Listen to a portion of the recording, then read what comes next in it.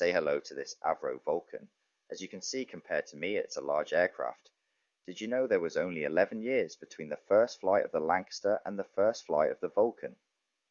Despite its radical and futuristic appearance, the Avro Vulcan was built using traditional methods, with most of its structure made from standard light alloys. Did you know Woodford airfield was where it's built? Early Vulcans had a striking look. Prototypes were finished in gloss white, while the first B-ones left the factory in bare metal, their nose split between black and silver. When under the aircraft, you can see how big the control surfaces were. It was a bomber that could fly like a fighter and was capable of barrel rolling.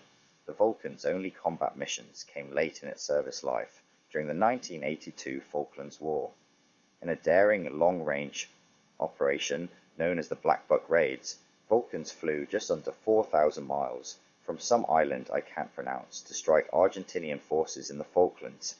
Each mission required complex air-to-air refueling from Victor tankers, burning an incredible 1.1 million gallons of fuel per raid. While it was designed to drop nuclear bombs, only the Valiant ever dropped one during testing. That aircraft is at RAF Cosford, and you can find it on our page. This one is fitted with a fueling probe at the nose. Does it mean this one was involved in a Black Buck raid? If anybody knows, let us know.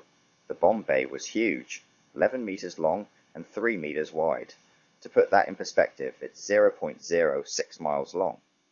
On May 1st, Vulcan X M607 dropped bombs on Port Stanley's airfield, scoring a direct hit on the runway, crippling its use for enemy fighter jets. The strike was soon followed by Royal Navy Sea Harriers, targeting enemy air defences, marking the Vulcan's final moment in combat history. Now it's safe to say the beloved Avro can be seen in museums like this one RAF in Hendon. What do you think, should the Avro still be in use today?